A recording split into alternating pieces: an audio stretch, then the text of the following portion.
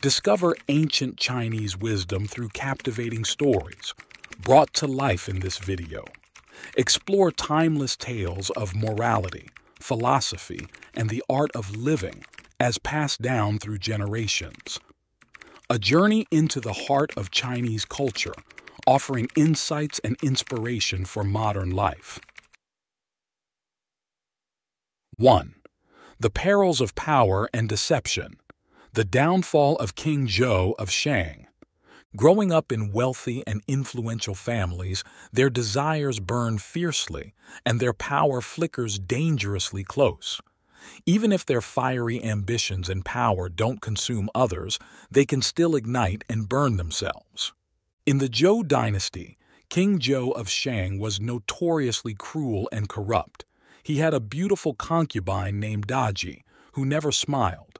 To amuse her, King ZHOU devised a plan to set fire to his vassal states, hoping her laughter would be the reward. One twilight, he took Daji to the city gate tower and ordered fires to be lit in all directions.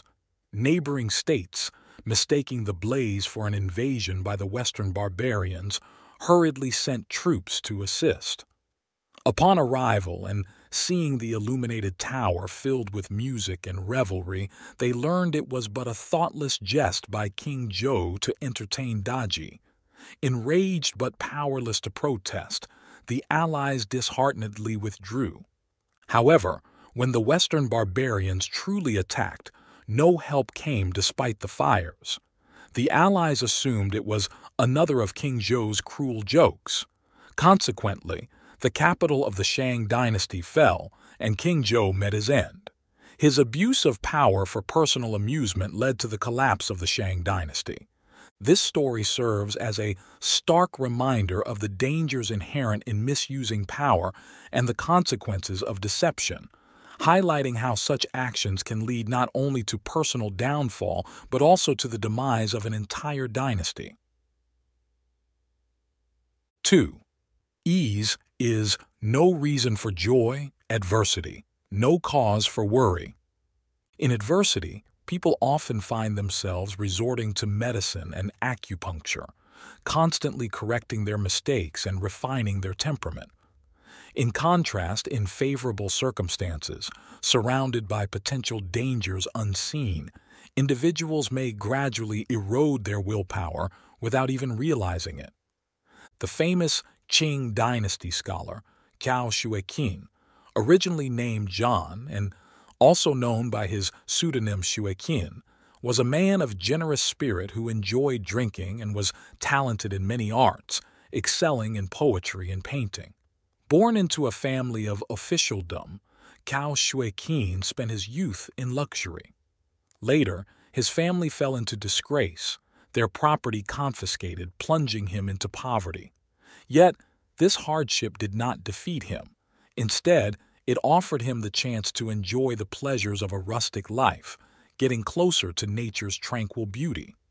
Daily, from dawn, he would practice swordsmanship in the forest, then return home to his old desk to start writing, with his thoughts focused. Familiar characters would parade before his eyes, urging him on tirelessly. He would carry paper and pen at his waist, ready to jot down ideas for his novel whenever inspiration struck, resulting in the completion of his famous work, an immortal piece of Chinese literature, Dream of the Red Chamber. This story exemplifies how both prosperity and adversity carry their lessons. Comfort may blind us to lurking dangers, while hardship can refine our character and fuel our creative fires, leading to enduring contributions to cultural heritage. 3. Virtue and Grudges. The art of letting go. Virtue and grudges should both be forgotten. Gratitude and resentment must not linger. Every grudge stems from a good deed, leading some to thank us while others bear resentment. Actions of kindness that earn gratitude should rather lead to letting go of all praises and grudges. All resentments are born from favors, so instead of seeking acknowledgement for our good deeds, we should aim to have both the benevolence and the bitterness forgotten. During the spring and autumn period in the state of Jin, there lived a nobleman named Wei Wuzi. He had a favored concubine who, unfortunately, bore him no sons. As Wei Wuzi fell ill and sensed his end nearing, he instructed his son Wei Ke regarding his funeral arrangements, specifically mentioning the concubine. After my death, she should follow me in death. However, after Wei Wuzi's passing, Wei Ke did not compel the living concubine to commit suicide to accompany his father, but instead allowed her to remarry. Later, in a critical battle against the famed General ZHOU of Qin, just as Wei Ke felt overwhelmed, an elderly man appeared capturing ZHOU with a thrown rope, leading to Jin's capture of the strategic general. Wei Ke claimed victory. That night, Wei Ke dreamt of the elderly man who revealed, "General, do you remember saving a young woman? I am her father, and I came here to repay your kindness." This story highlights the profound impacts of compassion and forgiveness, illustrating that the highest form of virtue is in the quiet acknowledgement and release of both good deeds and grievances, leading to unexpected and meaningful rewards. 4. Putting down the butcher's knife leads to enlightenment. When consumed by anger, desire, or any intense emotion, people often find it hard to control themselves. They know their actions are wrong but proceed anyway. Who truly understands this principle, and who knowingly violates it? If one can pause, identify the core issues, and reflect on their mistakes, a sudden realization can transform harmful thoughts into kindness and compassion. During the Warring States period, King Zhuang of ZHOU planned to invade the state of Yue. A high official, ZHOU, questioned, "What has Yue done to deserve your aggression?" The king argued that Yue's political chaos and weak military presented an opportunity for attack. ZHOU responded, "I worry about the consequences. A person's knowledge is like their eyes, capable of seeing things 100 steps away, but blind to the eyelashes before them. Your army faced defeat in Qin and Jin, losing hundreds of miles of territory, indicating military weakness. Internal strife with Trang not swiftly quelled shows political turmoil. Attacking Yue overlooks your own faults while focusing on others." Persuaded by ZHOU's words, King Zhuang abandoned his plans to invade Yue. ZHOU's advice was a wake-up call, sparing countless lives from suffering. This story highlights the importance of self-reflection and understanding one's own shortcomings before judging or acting against others, promoting a path toward wisdom and peace. 5. Knowledge and strength dispel selfish spirits.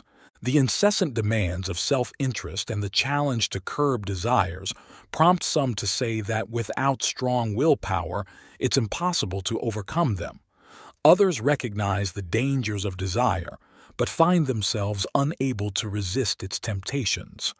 In truth, wisdom is the pearl that illuminates the hiding places of malevolent spirits, and a steadfast will is the sharp sword that banishes them. Therefore, to control one's desires, one cannot lack either wisdom or willpower. In the Warring States period, there was a man from the state of Song named SHANG. Once, he was sent on a mission to the state of Qin by the king of Song, which earned him the title of Zuolin and several chariots as a gift. Welcomed generously by the king of Qin, who bestowed upon him hundreds more chariots, Tao returned to Song with great pride. Meeting with Zhuangzi, Tao boasted, "Back when I was living in poverty, dejected by hardship and dragging through days with a pale and thin visage, that was my deficiency. But this year, with just my persuasive tongue, I've moved the owner of thousands of chariots to gift me hundreds, showcasing my strength." Zhuangzi mocked him, saying, "I've heard that the king of Qin suffers an ailment and rewards those who treat it. Extracting pus from sores earns one chariot, licking hemorrhoids grants 5. Thus, the more disgusting the treatment, the more chariots one receives. Perhaps you've been licking the king's hemorrhoids, or how else did you acquire so many chariots? Please, go away. This story highlights that true strength and merit lie not in accumulating wealth or favors through flattery or degrading acts, but in possessing the wisdom and will to act with integrity and purpose. 6. The endless burst of natural vitality. In moments of utter silence, the sudden song of a bird can stir deep, poetic feelings. Witnessing a solitary flower bloom amidst a field of withered flora can profoundly move the soul, awakening an infinite vitality within. This illustrates that the essence of all things never fully perishes. Life's force quietly persists, continually giving birth to new growth. ZHOU, a celebrated poet of the Northern Song dynasty, was exceptionally intelligent and studious from a young age.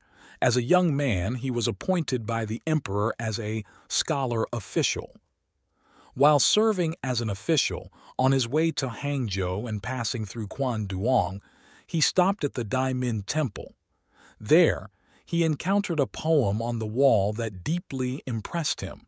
Upon learning that the poem was written by Wang Qi, the local river transport commissioner, ZHOU invited Wang Qi to dine with him. After their meal, they took a stroll by the lake. It was late spring, and the lake was adorned with fallen flowers, a sight that touched ZHOU deeply, inspiring him to compose a line of poetry. "How can one bear the sight of flowers falling?" Wang Qi responded with a line. "As if recognizing each other, the swallows return." ZHOU praised this line highly, and his admiration for Wang Qi grew even more for capturing such a beautiful and natural sentiment. This story reflects the profound impact of nature's resilience on human creativity and connections, reminding us of the persistent cycle of life and rebirth that surrounds us. 7. Adversity as the forge of character. Hardships and unexpected disasters serve as a crucible for forging heroes. Enduring these trials can greatly benefit both physical health and mental strength. Otherwise, it can be detrimental to both. Around 1300 BCE in China, there was a man named Fu Shuo. Despite being born into slavery and low status, he possessed innate intelligence, quick wit, and exceptional judgment. Over time, he honed his knowledge and courage, thriving even in dire conditions. Legend has it that one day, King Wu Ding, seeking to govern his realm wisely, sought out talented individuals among his people and encountered Fu Shuo. Struck by his extraordinary presence, Wu Ding engaged him in conversation. Fu Shuo displayed a breadth of knowledge spanning from ancient to contemporary issues, sprinkled with humor, earning Wu Ding's deep respect. Overcoming societal prejudices, Wu Ding appointed Fu Shuo as his prime minister, entrusting him with national political duties. Fu Shuo entered the royal court and implemented a series of exemplary political measures, easing tensions between the royal family, the state, and slaves. His efforts led to political stability, peace among the people, and the completion of numerous unfinished projects, marking a period of prosperity and national peace. 8. The human heart, complex and profound, the path of enlightenment, deeply hidden. In the quiet hours from midnight to dawn, when the world settles into silence and everyone drifts into sleep, comes the clearest moment of human consciousness. Similarly, in the early morning, as people awaken from a long rest while the natural world remains in a state of gentle awakening, we find ourselves at our most lucid. Utilizing these moments to purify the soul and reflect upon personal actions reveals that our senses, sight, hearing, taste, and touch, are the very shackles binding our minds. Our desires and cravings act as machinery steering us toward downfall. After the establishment of the Qing dynasty, although many advised the Qing emperor, none urged him toward scholarly endeavors. The principles of ruling over the heavens and earth during those times were encapsulated within the Four Books, leading Shen Wenkui, a contemporary official, to suggest a unique approach. He advised that in the stillness of night and clarity of dawn, the emperor's mind would be most alert, recommending daily lectures on 2 chapters of the Four Books and one of the Comprehensive Mirror for Aid in Government. By closely studying the ways of governance, self-cultivation, managing family, ruling the state, and pacifying the world as taught by ancient sages, and applying these lessons daily through personal experience and diligent practice, significant benefits could be realized. Impressed by Shen Wenkui's proposal, the Qing emperor praised him wholeheartedly and decided to follow his advice, which proved to be remarkably effective. In his spare time, the emperor committed to learning the Four Books and the Comprehensive Mirror, finding peace and clarity in his thoughts and actions, achieving a state of joyful enlightenment. 9. Avoid evil, pursue good. Frequent self-reflection enables one to transform any situation into an opportunity for clarity and awakening. Conversely, those who blame fate or others often harm themselves with their own negative thoughts, akin to wounding oneself with a spear. The paths are distinct. One leads through acts of goodness.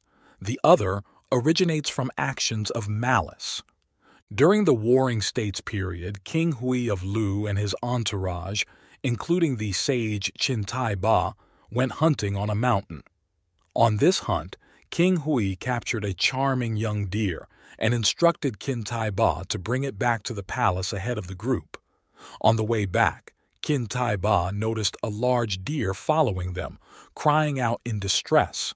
Realizing it was the mother of the captured fawn, and moved by compassion, he released the young deer. Upon learning of this, King Hui was furious and expelled Qin Tai Ba from the palace. A year later, when it was time for King Hui's son to begin his education, the king sought a virtuous teacher. Remembering Qin Tai Ba, whose heart had shone through his compassionate act, King Hui sent for him, inviting him back to the palace to tutor the crown prince. Confused by the king's decision, his ministers asked, "Why would you invite Qin Tai Ba back as the prince's tutor after he freed the deer you cherished?" King Hui replied with a smile, "Qin Tai Ba is not only learned, but possesses a compassionate heart.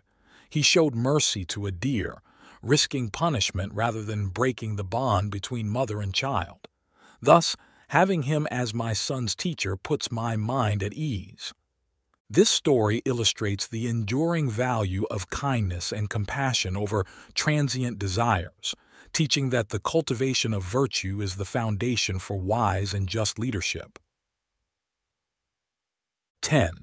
Clouds clear, the moon shines bright, dust off, the mirror shines light.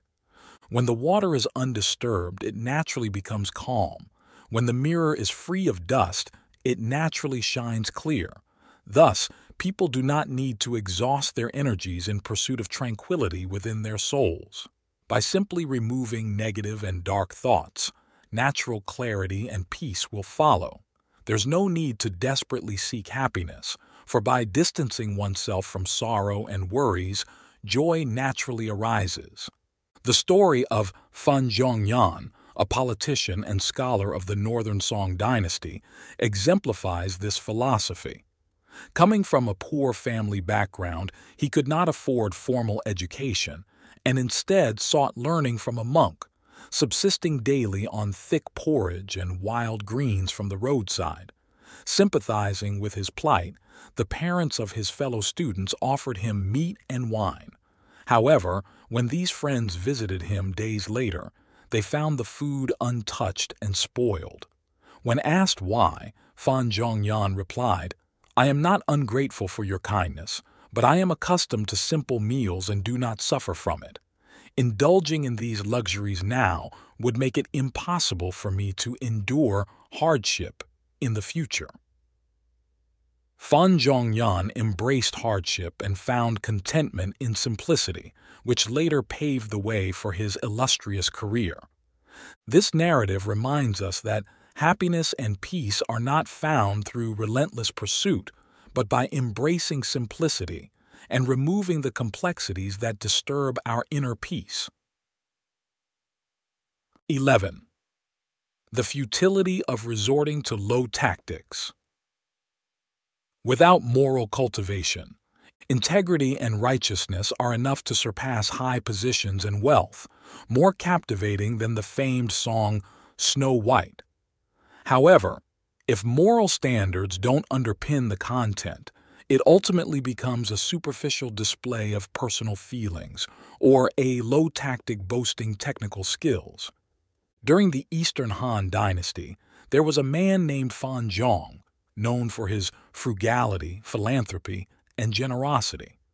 Fan Zhong managed his household with strict rules, where generations lived together harmoniously. Everyone diligently worked, and the family wealth grew annually, earning a reputation for prosperity. Furthermore, Fan Zhong was known to financially support the poor generously and was nominated as a Three Elders. A local family, the Ha's, had two brothers fighting over inheritance, suing each other in court. Embarrassed by their behavior, Fan Zhong divided two of his land parcels among them to settle the dispute. Typically, he lent money amounting to hundreds of thousands, and upon his deathbed, instructed his son to burn all debt records. Debtors, feeling ashamed, voluntarily came to repay their debts. However, following his father's will, Fan Zhong's son adamantly refused to accept repayment.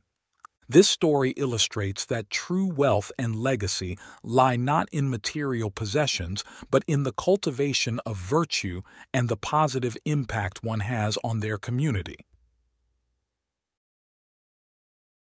12. Striving for uniqueness, not eccentricity, seeking nobility, not extremism. Those who transcend the ordinary are considered exceptional. However, striving solely to stand out turns one into an oddity, not an exceptional being. It is noble not to engage in misconduct, but boasting of one's detachment from worldly affairs as a mark of superiority is not nobility. It's extremism. During the spring and autumn period, the renowned general of the state of Jin, Qi Huangdang, upon aging, requested to retire. Jin Daegong, the ruler, asked him to recommend a successor. Without hesitation, Kai recommended ZHOU, a known adversary. The ruler questioned, "Isn't ZHOU your enemy? Why recommend him?" Kai responded, "Your Majesty asked for someone capable of carrying this significant responsibility, not about personal enemies." After ZHOU's death, the ruler once again sought Kai's recommendation. This time, Kai suggested his own son, Qi Ingo. The ruler remarked, "Isn't Kai Ingo your son? Why propose him?" Kai replied, "Your Majesty requested a recommendation for a virtuous talent suited for this great duty, not a prohibition against nominating my own son." Kai's unbiased approach, neither shielding foes nor favoring kin, selecting the virtuous for the nation's benefit, earned him enduring acclaim. Qi Huangdang's legacy teaches the importance of prioritizing collective well-being over personal biases, truly embodying the spirit of genuine recommendation. 13. Embodying virtue, valuing integrity over fame. Those who boast about their integrity are often criticized for it. Similarly, individuals flaunting their morals and education tend to be targets of censure. Thus, a true gentleman, possessing virtue without engaging in wrongdoing, should not vie for fame or recognition. Embracing simplicity and maintaining harmony are the most valuable traits in social interactions. Liu Dingshu of the Song dynasty, initially a farmer, was engaged to a girl next door. After years apart pursuing his studies, he returned, intending to fulfill their marriage promise. However, the girl had since become impoverished and blind. Her family wished to dissolve the engagement, but Liu Dingshu believed it wrong to abandon her due to illness. They married, leading to a harmonious life together. Later, when Liu Dingshu committed a minor infraction, his superior spared him punishment, admiring his commendable character. 14. Embracing the good and the bad. In dealing with others, one shouldn't aim for perfection. It's important to accept the terrible, oppressive, and humiliating aspects of life, even those that are detestable. Living among others requires a level of tolerance and understanding for all types of people, whether they are virtuous or wicked, intelligent or foolish. The profound and enduring friendship between Guanzhong and Bao Shuya has become an inspiring tale passed down through generations in Chinese history. However, as Guanzhong neared death, and Duke Huan of Qi asked who could succeed him as prime minister, Guanzhong did not recommend Bao Shuya. He explained, "Bao Shuya is kind and morally upright, but he is not suitable for managing the nation's affairs as prime minister. His hatred for evil is so intense it could be detrimental. A person too critical has no friends, just as water too clear has no fish. Therefore, he's not fit for the role of prime minister." When some schemers relayed this story to Bao Shuya, intending to drive a wedge between the two, Bao Shuya surprisingly agreed, saying, "Guanzhong spoke the truth. He prioritized public duties over personal relationships without regard for personal gain. This is why I recommended him. If I were prime minister, my first act would be to rid us of all you scoundrels."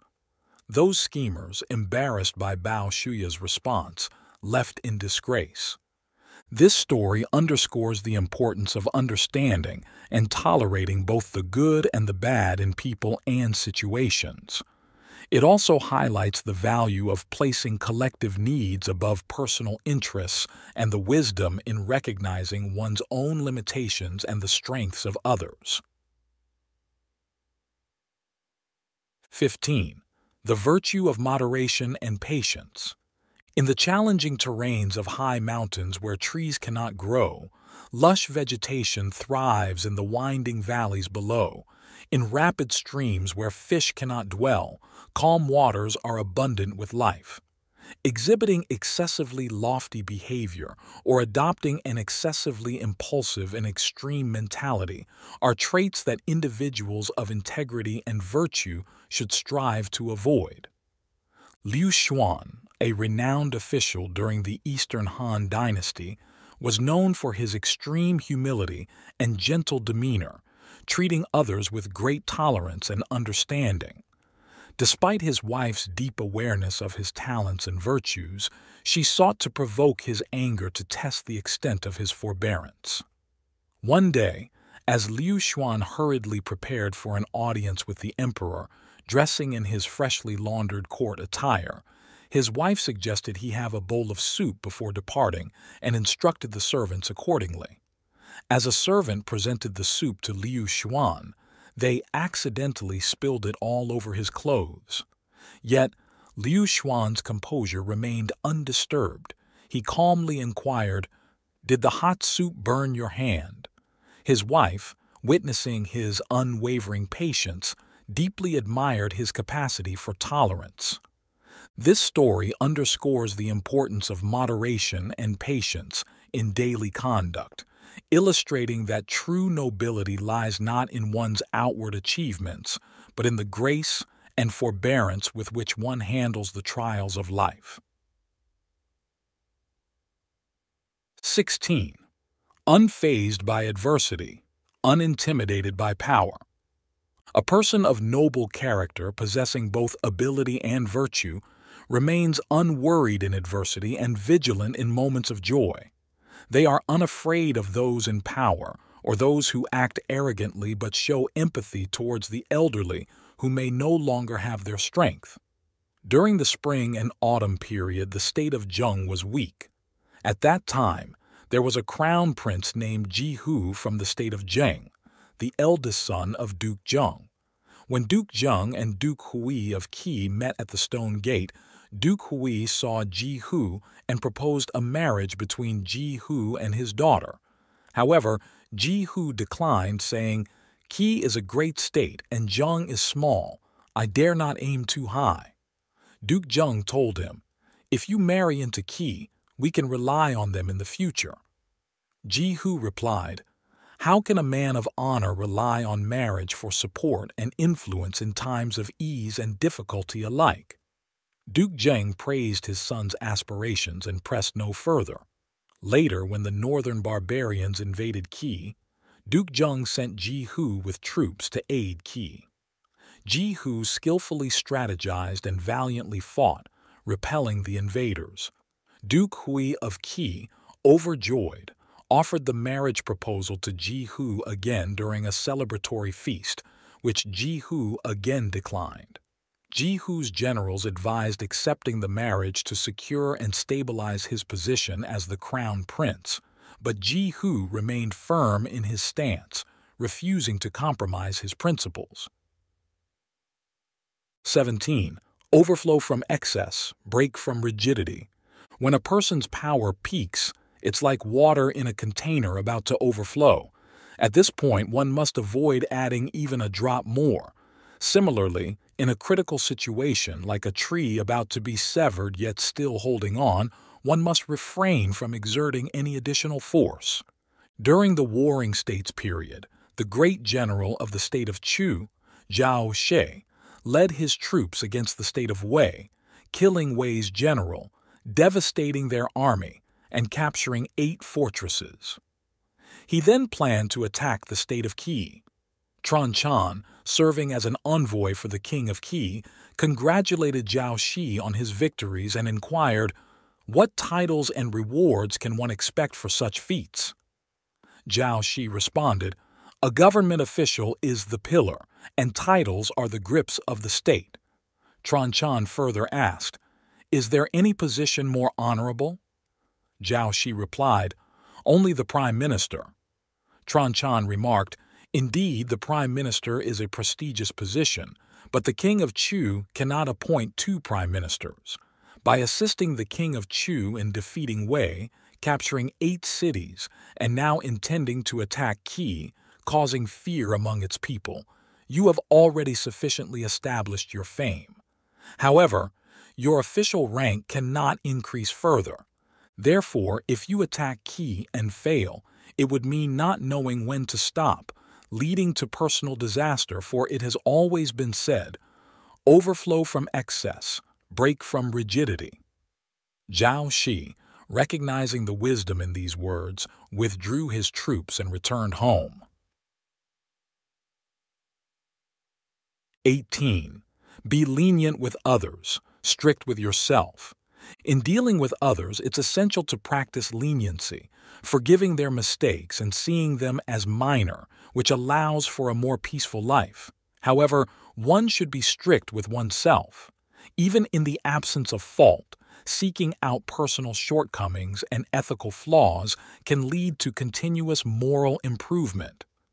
During the spring and autumn period, Duke Mu of Qin was inspecting his realm when his carriage broke down, and a horse suddenly ran away.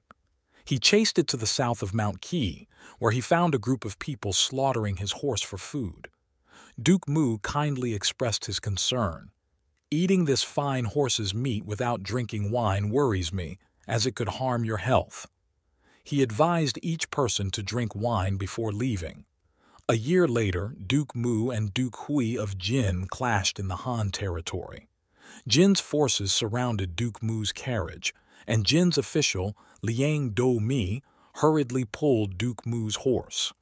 Seeing Duke Mu about to be captured in this dire moment, more than 300 people who had once eaten Duke Mu's horse raised their spears beside his carriage, bravely fighting to the death against Jin's forces. They ultimately defeated Jin's army and captured Duke Hui. This story highlights the virtues of leniency towards others and self-discipline. It demonstrates how forgiving and understanding others can lead to unexpected loyalty and support, while being critical of oneself encourages personal growth and integrity. 19. Viewing loss as gain, controlling desires. Looking at youthful behaviors through the perspective of the elderly can help eliminate the pursuit of fame and fortune, recognizing that even in times of decline, prosperity can seem enticing but ultimately fleeting. During the Warring States period, the state of ZHOU was besieged by Qin. Prince Xin of Wei sought to steal a military talisman from King Wei, resulting in the killing of a Wei general, and then led troops to break Qin's siege, saving ZHOU. King ZHOU planned to personally welcome him outside the city. Xin's strategist Duang Shu advised him, saying, "I've heard, if others dislike you, you should know it. If you dislike others, let it not be known. If others have shown you kindness, never forget it. But if you've been kind to others, be willing to forget it." Xin asked, "What do you mean by this?" Duang Shu replied, "The ancients believed in viewing loss as gain. Though you've saved ZHOU by defeating Qin, it involved betraying Wei, stealing the talisman, and killing the Wei general. Now, as King ZHOU comes to personally welcome you, we should go to meet him, hoping you can forget the deed of saving ZHOU." Xin responded, "I will follow your advice." This story illustrates the wisdom of restraint and humility, encouraging a shift in perspective where one's actions, especially those of generosity or heroism, are done without expectation of recognition or repayment, embodying the true essence of selflessness and virtue. 20. Embracing optimism in a world of change. In a world where indifference can suddenly turn into warmth, leading to change, there's no need to cling too tightly to beliefs. Emperor Yao once remarked, "What I said yesterday has turned into them, and I do not know who I will become tomorrow." This mindset can help people let go of the worries and entanglements that weigh down their hearts. During the Southern dynasties, Qi Khan, who served as a high official in the state of Qi, was known for his exceptionally broad-minded and easygoing nature. Once, while on his way to a garden party, he spotted a tavern by the road and decided to hop off his carriage to drink with his coachman and even the horse. As bystanders gathered, intrigued by the sight of a high official sharing drinks with a coachman, Qi Khan paid no mind and continued to enjoy his drink. On another occasion at work, he wore a pair of short trousers, went shirtless, and drank with his students. After getting drunk, he even farted on a nearby soldier, unconcerned about the potential for dismissal if word reached the court. He continued to host guests and indulge in food and drink, engaging in lively discussions. When advised to drink less, he laughed and said, "Life is but a dream. Only wine remains true to a gentleman. How could one possibly drink less?" This story illustrates the importance of maintaining optimism and a carefree spirit in the face of life's constant changes and societal expectations. It reminds us that embracing the transient nature of existence and finding joy in simple pleasures can lead to a more fulfilling life. 21. Transcending worldly attachments to revel in the way of heaven. Only when fish are in water can they swim freely, yet they forget the support the water provides and arrogantly take it for granted. Birds glide on the wind but fail to recognize it's the wind that carries them. Understanding this principle allows one to overcome the constraints of the external material world and indulge in spontaneous joys. Buddhism shares a parable: a great general who battled tirelessly, facing peril yet never succumbing to fear. Upon returning home, while admiring a priceless vase, He accidentally dropped it. In a panic to catch it, he broke into a sweat. This incident made him realize the most precious thing in life is life itself, which he had never feared losing, yet the potential loss of a mere vase terrified him. He smashed the vase, renounced all worldly attachments, and became a monk. This story illustrates Buddhist philosophy. Achieving a state of detachment is the key to freeing oneself from the torment of desire, gradually eliminating lust and finding peace within. 22. The thin line. Between truth and falsehood lies in a single thought. Everyone possesses a heart filled with great compassion, and there's essentially no difference between a hermit and an executioner. True feelings exist everywhere and anytime, indifferent to whether one dwells in a mansion of gold or a humble straw hut. The real distinction lies in how desires and personal sentiments often cloud our hearts, obscuring our innate compassion and genuine feelings. What seems like a minor gap is, in reality, a vast distance. Wang Shiji, a spirited individual from the Sui and Tang dynasties, disdained formalities and once served as a county official in Luhe. His fondness for wine over duties led to his dismissal. Reflecting on his situation, he remarked, "The world is full of traps and snares. Better to return home and find peace of mind." He then retreated to his hometown, ZHOU. With 16 plots of land and a few hired hands, he and his family cultivated rice, brewed wine, raised livestock, and harvested herbs, living a self-sufficient life.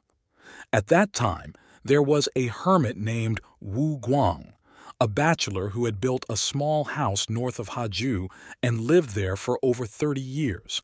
He was entirely self-reliant, not depending on family support. Wang Shiji admired Wu Guang's authenticity and decided to move in with him. Wu Guang, being mute, couldn't engage in conversations.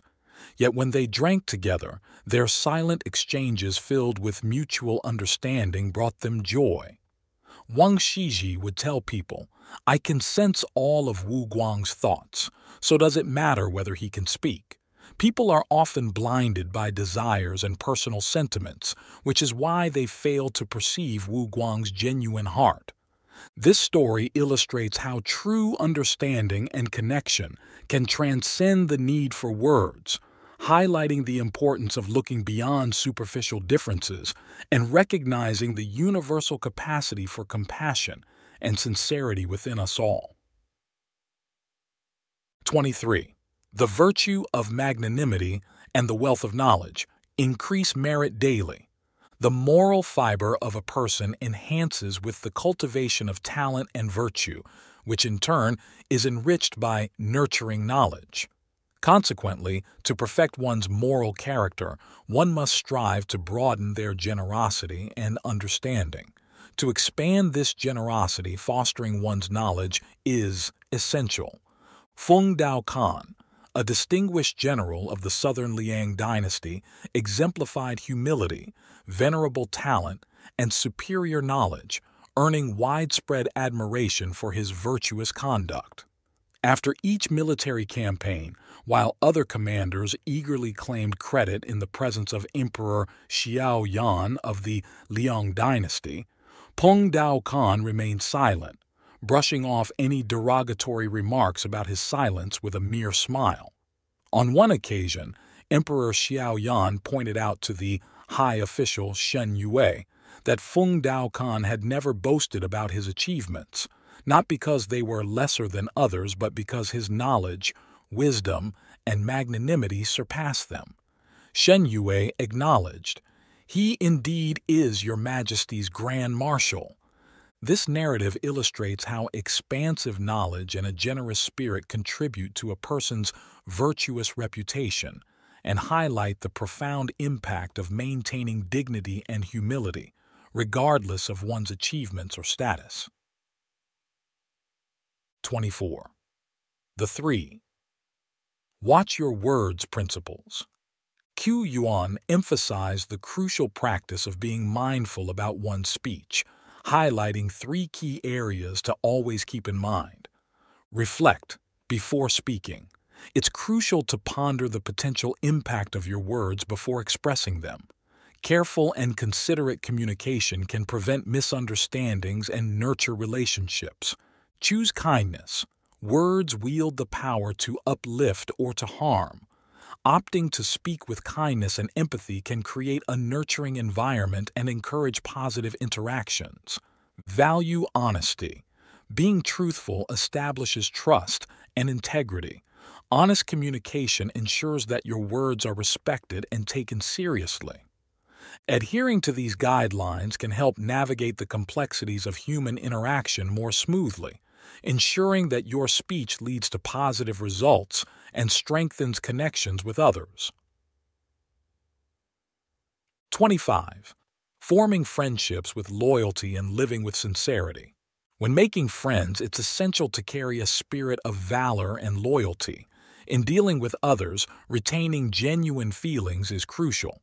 There was once a man named Duong Tuk who was very close friends with Din Tan Kong. Later, when Din Tan Kong became a national general, Duong Tuk decided to move away. Their peers found this quite strange. Could it be that they were drifting apart? Duong Tuk explained, "I want to preserve the many years of our friendship. Now that Tan Kong has become a national general, our meetings would necessitate formalities not conducive to our usual rapport. If I don't see him, there might be a strain in our relationship due to perceived distance. Conversely, if I continue to visit him as before, those unaware of our bond might accuse me of ingratiating myself for favor. Living further away, when I wish to see him, I'll visit. This way, we avoid misunderstandings, I can maintain my integrity, and our friendship can endure." Duong Tuk thoughtfully navigated their friendship while also safeguarding against societal gossip, truly embodying the qualities of a loyal friend. 26. Virtue accumulates fortune, inner peace, compensates for hardship. When fate renders our fortunes shallow, we must enhance our virtues to face it. When fate wearies our bones with toil, we must relax our mind and body to compensate for it. When fate plunges us into dire straits, we must strengthen our moral cultivation to clear the path. What more can the heavens do to us then? Quang Heng from the Western Han Dynasty came from a family of farmers, yet he aspired to study. Lacking financial support, he worked odd jobs during the day to get by and dedicated his nights to learning. Once, while working for a wealthy household, he encountered a vast collection of books. Quang Heng offered to forego his wages in exchange for borrowing a few books to read. However, lacking money for a lamp and oil, and with the neighbor's light obstructed by a wall, he could not illuminate his room. Ingeniously, he drilled a hole in the wall to let the light from the neighbor's lamp shine through, positioning his books beneath this beam of light to read. By borrowing the neighbor's light, Quang Heng tirelessly pursued his studies, becoming proficient in the classics and earning widespread respect. Emperor Yuan of Han, an enthusiast of the classics, invited Quang Heng to the palace to assist in his studies. Trusted and valued, Quang Heng was appointed as a prime minister and later ennobled as Marquis of Luan. From humble beginnings, through relentless effort and learning, Quang Heng eventually transcended his impoverished circumstances. 27. The wisdom of retreat, finding peace beyond the battle. In 506 BCE, during the aggressive expansion of the state of Wu, King Fushai deployed the era's esteemed military strategist Sun Tzu as the leading general with 30,000 elite troops to attack the state of ZHOU. The ZHOU forces suffered a significant defeat, and Wu's army, capitalizing on their victory, employed the surprise attack strategy, marching 700 miles in 11 days, winning 5 battles, and capturing the ZHOU capital, Ying. King ZHOU of ZHOU fled south. Sun Tzu's subsequent support of King Fuchai in defeating the state of Qi at the Battle of Ailing secured WU's esteemed reputation, leading to its dominance over the state of Jin at the alliance in Huangqi 2 years later, elevating Wu to the status of a hegemon. After aiding King Fuchai in establishing a legacy, Sun Tzu understood the proverb, "When the birds are gone, the good bow is stored away. When the cunning rabbit is dead, the hunting dog is cooked." Recognizing the transient nature of power and influence, Sun Tzu chose to step back at the height of his authority. He retreated into seclusion in the mountains, dedicating his later years to writing and enjoying a peaceful retirement.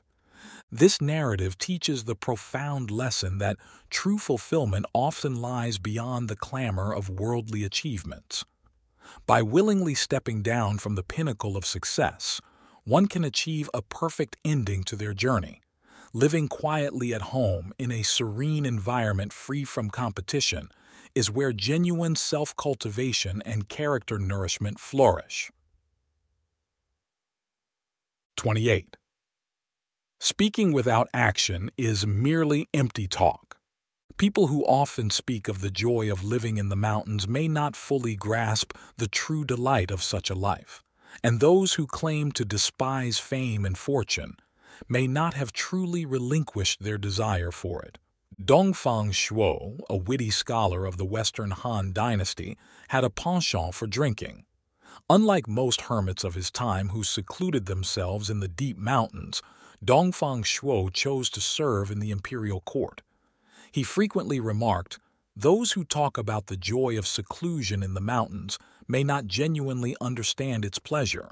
Those who claim to be indifferent to fame and fortune may not have truly let go of it." Thus, he declared himself a hermit hidden in plain sight within the court. Legend had it that Mount Quan held exquisite wine that could grant immortality. Upon hearing this, Emperor Wu fasted for 7 days and sent Lo Ban with a group of young boys and girls to the mountain to fetch this divine liquor, which they successfully obtained. However, Dongfang Shuo stealthily drank it all. Furious, Emperor Wu ordered his execution. Dongfang Shuo argued, "If the wine truly possesses such power, then you would be killing a deity, and I would not die. If it doesn't, then what's the use of the wine?" After pondering this, Emperor Wu grasped the wisdom in his words, laughed, and released him. This story underscores the importance of aligning words with actions and reveals the folly of empty declarations. Dongfang Shuo's clever retort not only saved his life but also highlighted the profound truth that mere talk without understanding or genuine commitment is meaningless. 29. The world is as broad or as narrow as we make it. Time feels endless, yet for those who are busy, it seems fleeting. The earth is infinitely spacious, yet those with narrow minds see it as confined. The beauty of wind, flowers, snow, and moonlight is meant to add joy and relaxation, yet the petty-minded deem it superfluous. Long ago, an elderly man had 2 sons. One day he called them and said, "I'm getting old and it's time for you to take care of the family. Today I'm giving each of you 10 taels of silver to do a good deed, then return home. Whoever shows greater virtue will inherit the family estate." Months later, the sons returned. The eldest said, "I went to the riverbank and saw a woman attempting to drown herself. I jumped in and saved her. She was pregnant, so I actually saved 2 lives. The younger son recounted, "I saw our neighbor, a skilled martial artist who often bullies us, drunk and lying near a cliff's edge, one turn away from falling to his death. I thought of pushing him off, but then realized our country needs his prowess, and the battlefield needs his courage. So I woke him up instead. Ashamed, he thanked me and left." The father, upon hearing this, laughed heartily and chose the younger son as his successor. The eldest son protested, but the father explained, "Your brother has a generous heart, capable of putting aside personal grudges for the greater good of the country and our home. That is true virtue." 30. The diminishing joy of excess. When friends and acquaintances gather, singing, dancing, and reveling in joyous banquets, the party eventually ends, leaving only the dim light of dying candles and cold tea behind. All the joy dissipates, leaving a sense of lost interest upon reflection.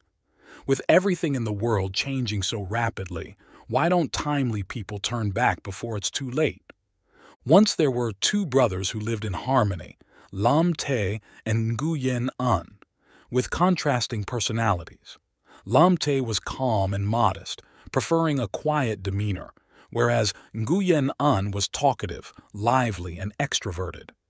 One day, Nguyen An visited Lam Te, boasting, "I've just been awarded by the local magistrate and am about to be promoted."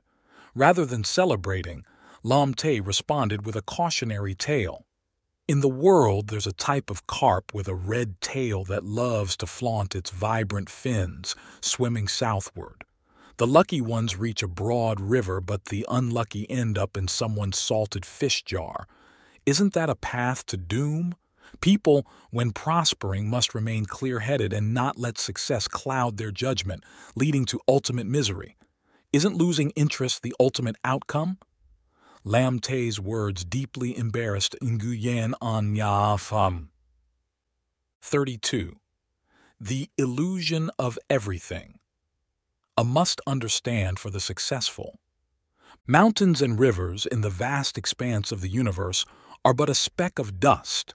Humans, even more so, are merely dust within that speck. Our lives, when compared to the infinite expanse of time, are as fleeting as a water bubble or a shadow. Similarly, worldly fame and fortune are just as ephemeral. It is said that without supreme wisdom, one cannot grasp the essence of truth.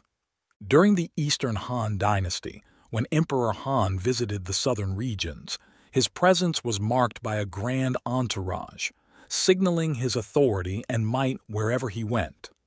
Hearing of the emperor's personal inspection, crowds flocked to catch a glimpse. Yet, there was an old man who remained indifferent, continuing his work by the Han River as if oblivious to the emperor's presence. This peculiar behavior caught the attention of the chancellor Zhang On, who instructed a servant to inquire why the old man did not join the throng. The old man merely smiled without responding. Intrigued, Zhang On approached him directly to ask. The old man replied, "Was the emperor established because of the world's chaos, or was it in a time of peace? In the past, wise and saintly rulers led the people, living simply in thatched houses and unadorned wooden structures, yet the world was at peace. Now rulers indulge in pleasures, wandering aimlessly while the people suffer. I am ashamed on your behalf." Zhang An was left deeply embarrassed by these words. 33. The futility of chasing fame and fortune in life's brief span. Life is as fleeting as the flame of an oil lamp. How many days can we really claim in our pursuit? Why squabble over minor gains within the confining space of a seashell, thinking it might somehow grant us the vast world beyond? A temple caretaker once had a wooden pillow made of cypress, over 30 years old, with a small crack on its underside. A local grain merchant named Thang Lam, seeking blessings at the temple, was advised by the caretaker, "If you're unmarried, you might consider sleeping on this pillow." That night, Thang Lam dreamt. He entered the crack in the pillow and found a majestic world far surpassing our own, with red-painted gates, splendid palaces, and luxurious estates. Here, he met Chancellor ZHOU, who arranged his marriage, resulting in 6 children, 4 boys and 2 girls. Initially appointed as a confidential secretary, he soon rose to be a minister. Inside the pillow, Thang Lam forgot his real home, living contentedly until dissatisfactions arose. Called back by the temple caretaker, he saw the same cypress pillow as before. The caretaker explained, within the pillow Thang Lam had experienced many years, yet in reality it was merely a brief moment. Human life, too, is like a dream. What value, then, does the struggle for superiority, the pursuit of fame and fortune truly hold? 34.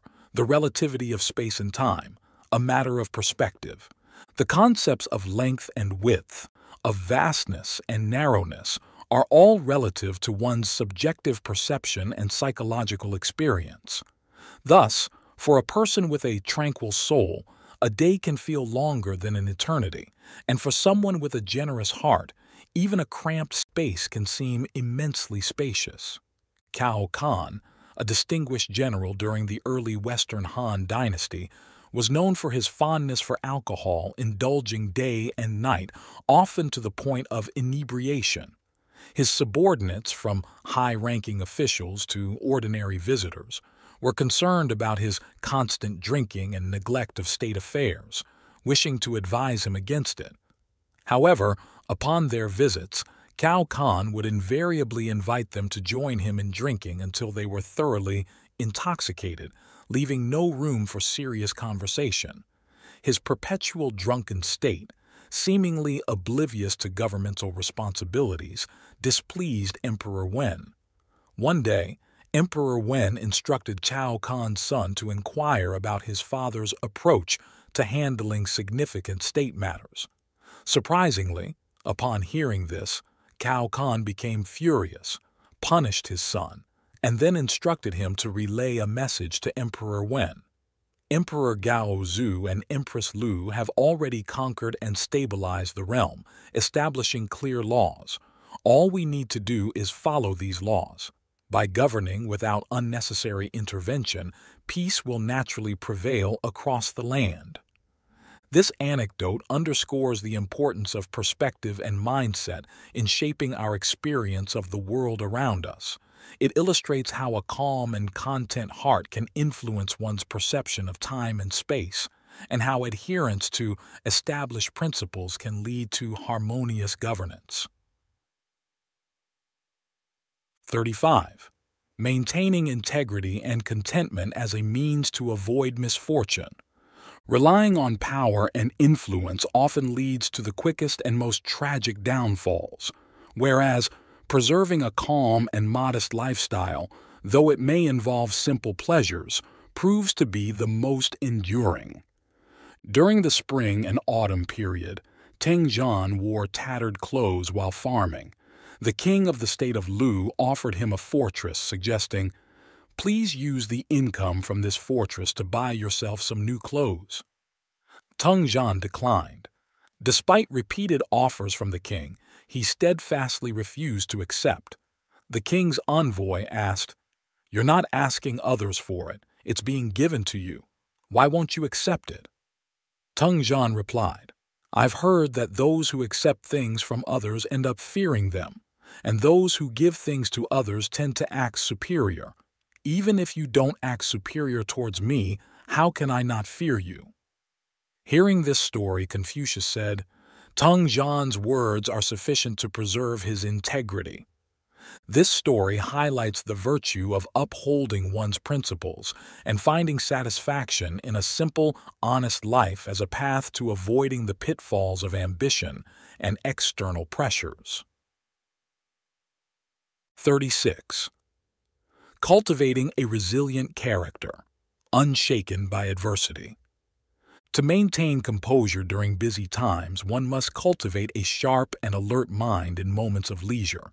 Understanding the essence of human life deeply and thoroughly prepares one not to fear death. During the Qing dynasty, there was a scholar named Li Bao who was known for his stubbornness and served as a governor during the Yongzheng Emperor's reign. While inspecting Henan province, he sternly questioned the local magistrate Dian Wenjing on why he humiliated and offended the educated. Dian Wenjing, a cunning and deceitful official favored by Emperor Yongzheng, was cornered by Li Bao's direct confrontation. Bearing a grudge, Dian Wenjing reported Li Bao to the emperor, seizing the opportunity to rally both internal and external officials against Li Bao, aiming to eliminate him. Emperor Yongzheng, valuing Li Bao's talent yet displeased with his stubbornness, wanted him to endure hardship to change his ways before employing him again. Thus, he intentionally sentenced Li Bao to death twice. Li Bao was bound and taken to the execution ground. Emperor Yongzheng ordered the executioner to place a knife to Li Bao's neck and asked, "Do you now recognize Dian Wenjing's goodness?" Unchanged in demeanor, Li Bao calmly replied, "Being foolish, even in death, I fail to see where Wenjing's goodness lies." Emperor Yongzheng found himself at a loss on how to weaken Li Bao's integrity and resilience. Unwilling to behead a righteous official, he ultimately released him. This narrative illustrates the power of cultivating a resilient character, capable of facing life's challenges without wavering, and highlights the enduring value of standing firm in one's principles, even in the face of extreme adversity. 37.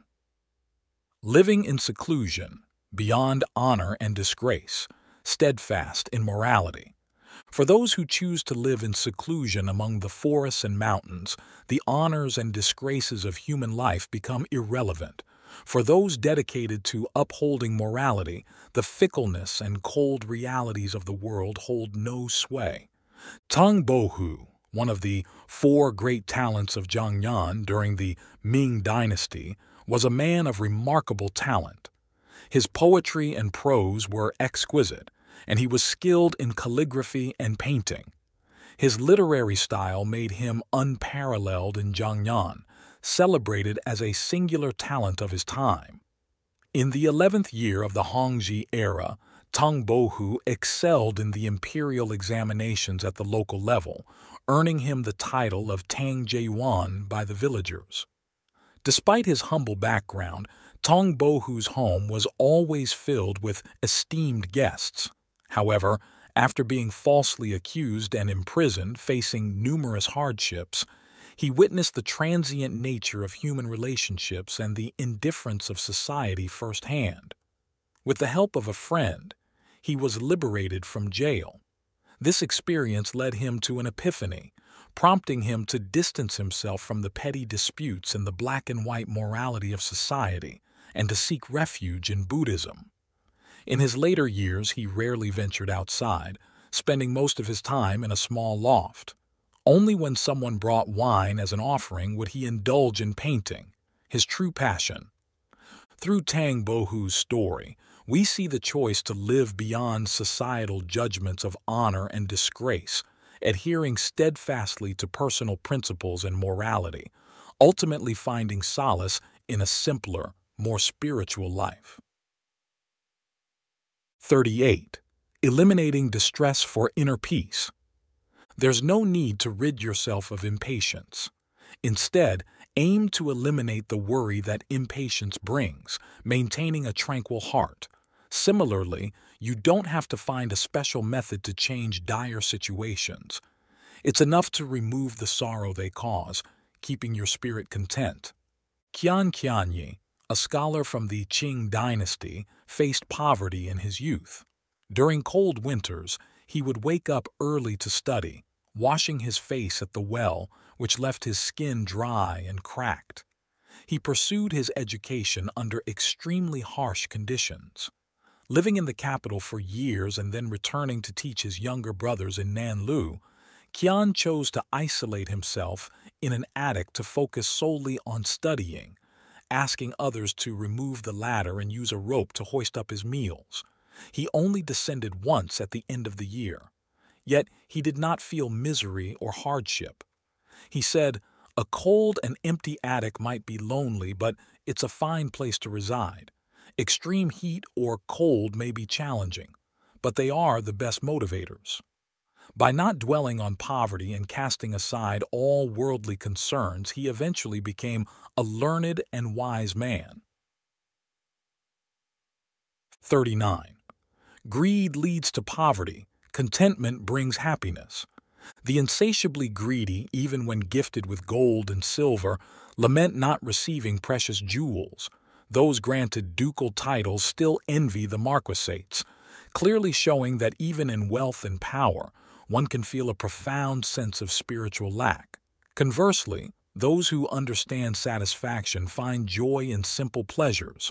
Wild greens can taste better than fish and meat, and cloth feels warmer than mink, living as ordinary people yet experiencing a freedom and fulfillment beyond that of kings and dukes. Historically, there was a man named Ondongba who served as the deputy prefect of ZHOU.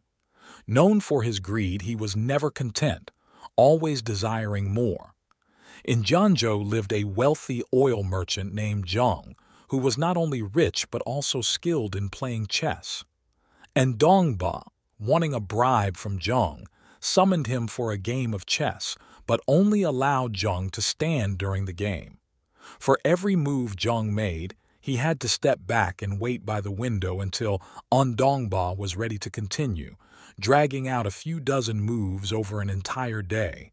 Exhausted and hungry, Zhang could barely stand it. The next day, Zhang was summoned again to play chess with Ondongba. While feeling utterly distraught, someone whispered to him, "The deputy prefect doesn't really care about chess. He's just looking for a way to get some money from you. Why not just bribe him?" Following this advice, Zhang reluctantly gifted Ondongba 3 gold ingots. Sure enough, after receiving the gold, Ondongba no longer demanded Zhang to attend his chess games. This story illustrates the emptiness of greed and the profound satisfaction that comes from understanding and embracing enough. While the greedy remain perpetually dissatisfied, those content with their lot in life find joy and fulfillment in the simplest of things, living a life of genuine happiness and freedom. 40. The illusion of serenity. Amidst attachment, living in the mountains can be an enchanting experience. However, if one harbors a deep-seated longing for life in the wilderness, even the tranquil mountains can morph into the hustle and bustle of city life. Appreciating art and literature is a noble pursuit, yet when tainted with desire and attachment, it reduces one to a mere merchant. Thus, a pure and untainted heart can find paradise even in the midst of desire, whereas a heart filled with longing and attachment will find misery even in joyous surroundings. Wang Mingqing, a renowned historian from the Qing dynasty, once stayed with a wealthy family. Each time he entered their home, he would gesture as though embracing the riches around him. This peculiar habit piqued the curiosity of others, to which he explained his desire to absorb the home's prosperity. After achieving success and becoming an official, he frequently embezzled public funds. When confronted about his greed despite his education and wealth, and whether he feared tarnishing his legacy, Wang Mingqing confidently replied, "The scorn of avarice is but a momentary ridicule, while scholarship is an eternal endeavor. I am confident my writings will endure for centuries. Slander will cease, but my works will live on. My literary and moral contributions will last forever."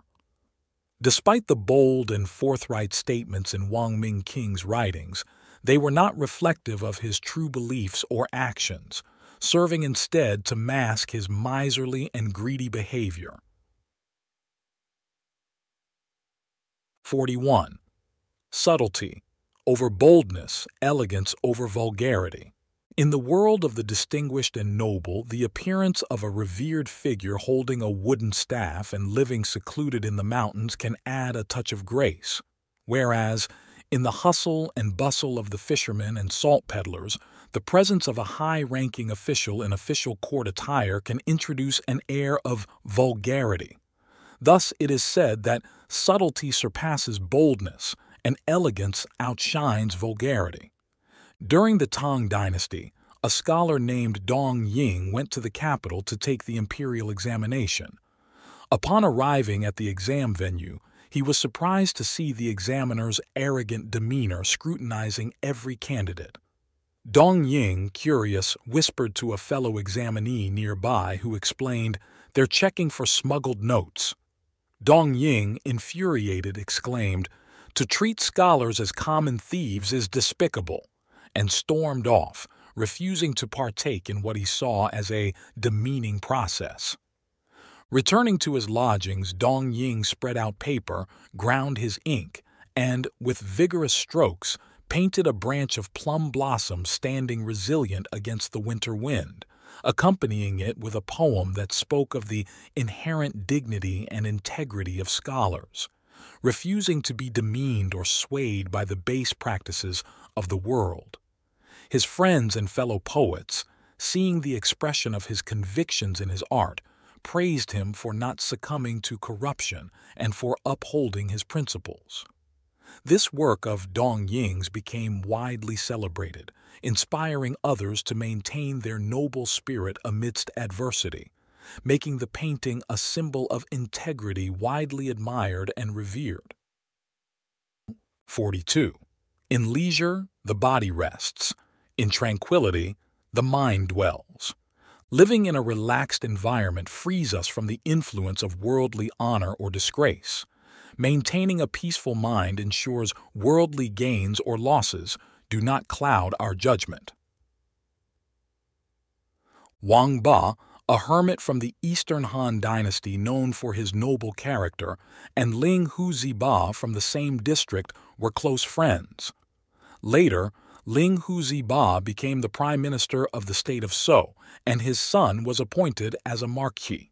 Ling Huziba sent his son in a carriage with attendants to deliver a letter to Wang Ba, exhibiting a demeanor of ease and formality. When Wang Ba's son saw Ling Huziba's son, he felt too inferior to even look up. After the visit, Wang Ba remained in bed, troubled. His wife, curious, asked what was wrong. Wang Ba explained, "Ling Huziba and I were close, but his son arrived so grandly, well-dressed and well-mannered, whereas our son looked disheveled and embarrassed. It saddened me for our son." His wife replied, "You've always valued integrity over wealth and status. Why forsake your principles now over embarrassment for our son?" Realizing his folly, Wang Ba sat up, laughed, and agreed with his wife.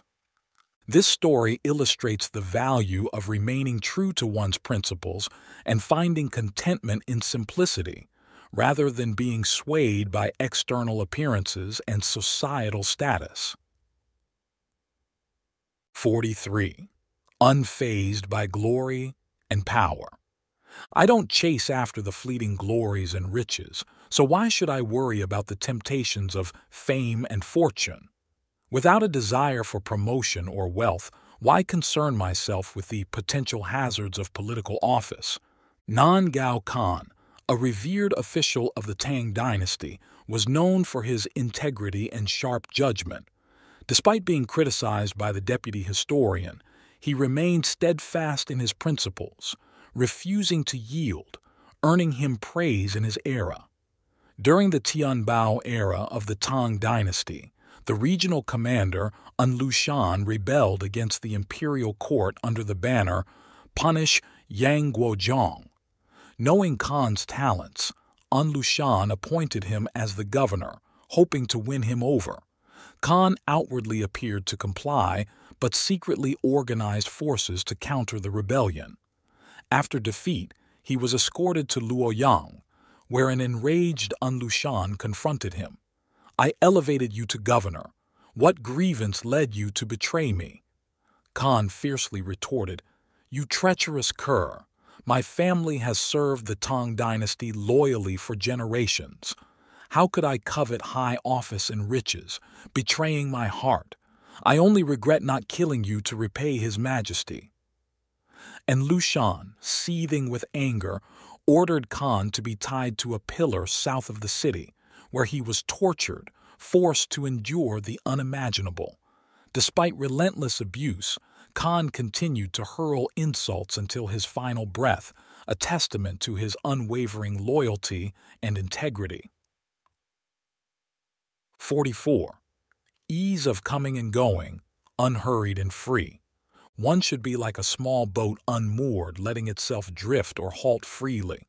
The spirit should be like wood turned to charcoal, unafraid of being cut or scented, feeling no pain or irritation. During the reign of Emperor ZHOU of the Tang Dynasty, there was a scholar named ZHOU. After passing the imperial examination with distinction, he was appointed as a local official.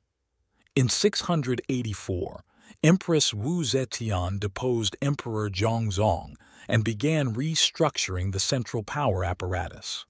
In this reshuffling, ZHOU, previously a lowly county magistrate, was promoted to a high-ranking second-grade official, a meteoric rise that was the envy of his contemporaries. However, ZHOU's fortune was short-lived. Soon after his appointment as the director of the Imperial Academy, he was accused and imprisoned. Thus, he lost his former prestige and suffered torture. One day, Empress Wu Zetian visited the prison, and feeling pity upon seeing ZHOU's emaciated appearance as he crouched eating his meal, ordered his release. ZHOU regained his freedom and his former position, a turn of events both astonishing and fortunate. Yet, the factional strife within the court meant his life was far from peaceful, and he was soon demoted and reassigned elsewhere. In this round of political infighting, ZHOU experienced both highs and lows, becoming indifferent to worldly matters. The tumultuous life dulled the scholarly essence of ZHOU, yet he couldn't sever ties with the allure of high office and wealth, unlike the hermits who lived in contented obscurity.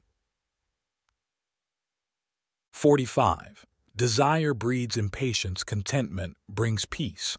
A person filled with desires will stir up turmoil even in the coldest depths of water or the quietest forests, unable to find peace, while one free from cravings remains cool even in scorching heat and undisturbed amidst the busiest markets. During the Qing dynasty, there was a renowned scholar named Nguyen who one day was wandering through Bingzhong Luo Mountains. The local official, driven by greed, was writing invitations according to a list when Nguyen arrived. Dressed in simple cloth and straw shoes, the official mistook Nguyen for a common villager and dismissively told him to sit tea, paying him no further attention. After finishing his writing, the official inquired about Nguyen's surname, initially assuming him to be a distant relative and thus treated him with a bit of respect, offering tea. Once settled, upon learning Nguyen's full identity, the official hurriedly cleaned a chair for him to sit up higher and ordered better tea to be served, treating Nguyen with high guest honors. Shortly after, the official requested Nguyen to write something. Nguyen, hesitantly claiming his writing wasn't impressive, boldly inscribed, "Sit, invited to sit higher, tea, make good tea." Through this verse, Nguyen pointedly ridiculed the official's profit-driven demeanor. 46. The burdens of wealth and status. Insights from Mencius. Individuals with abundant wealth face greater losses when fortunes turn, leading to a life filled with more worries than those less affluent. Similarly, those in high positions experience more pain when they fall, making their existence less peaceful compared to the humble. Mencius, born as Dai, was a philosopher during the late spring and autumn period and the beginning of the Warring States period, and the founder of the Mohist school. Coming from a modest background, he worked as a craftsman and described himself as a common man. Initially a student of Confucianism, he grew disillusioned with its petty rituals and established his own philosophical school. Mencius deeply empathized with the struggles of the working class, vehemently opposing the degradation of the poor by the wealthy and the arrogance of the elite towards the humble. He advocated for mutual love and beneficial exchanges. Those with strength should offer help, those with wealth should share, and those with morals should teach the morally lacking. He believed such practices could ensure the hungry are fed, the cold are clothed, the tired are rested, and the disorderly are corrected. From the principle of inclusive love, he opposed unnecessary wars that oppress the weak by the strong. Mencius also introduced concepts of frugality in consumption and burial, and condemned music as a luxury, critiquing the lavish and unrestrained lifestyles of the rulers. He and his disciples wore straw shoes, ate plain food, and drank simple tea, shunning luxurious living. His teachings of living simply and prioritizing righteousness and humaneness serve as a model for the wealthy and a comfort for the poor.